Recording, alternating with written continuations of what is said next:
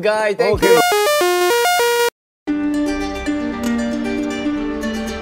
2023 creative heads of BTS Jjwan Jjwan or Nicole officially left HYBE and joined Columbia Records.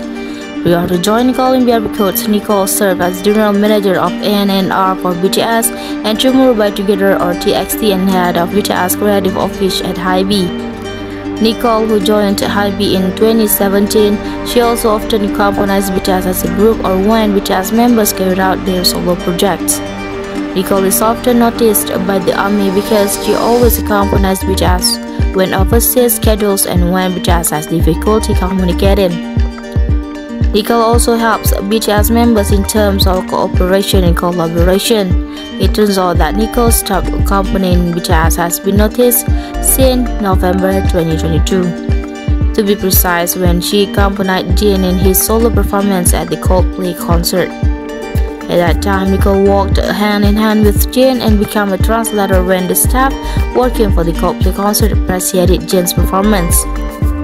Along the way on the backstage, many staff and creative teams congratulated Jin, and that's where Nicole was seen wiping away her tears.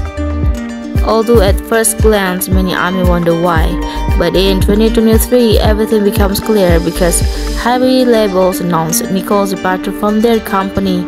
It was discovered that the tears Nicole shed were tears of emotion and sadness. Because November 2022 was the last time he and Jin worked together, and in December 2022 Jin was carried out his mandatory military service.